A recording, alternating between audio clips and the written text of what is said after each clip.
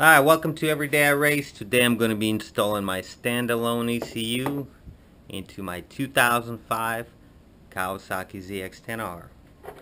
I'm going to be needing a 10mm wrench, 10mm socket, extension, and a ratchet. So step one is I'm going to unplug my factory ECU. There's the factory ECU. Just going to pull it apart.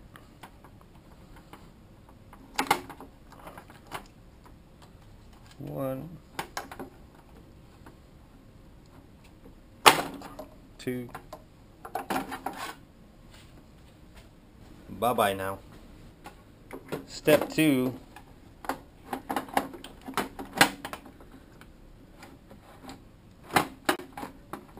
Step two is I'm gonna install my standalone ECU by plugging the connectors.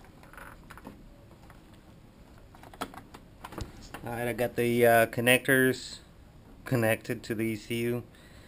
Step three is I'm going to remove this bolt that holds the grounds for the ECU. I'm going to use a 10mm socket and get it undone.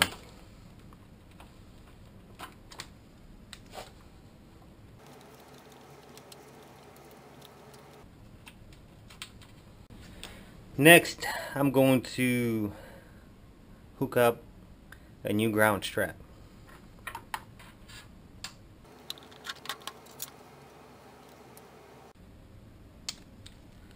Now all I have to do is tighten up the bolt.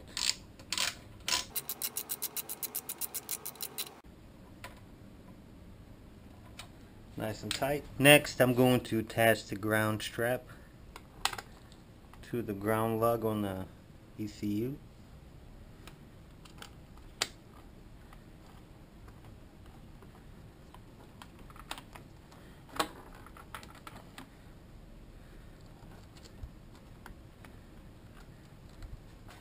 And all I have to do is use a 10mm wrench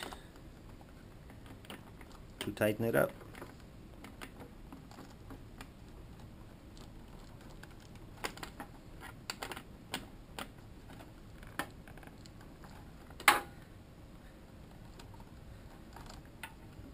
Nice and tight. Okay, now let's see if it's working. I'm gonna turn the key on. The fuel pump should cycle for, I think I have it set for a couple of seconds.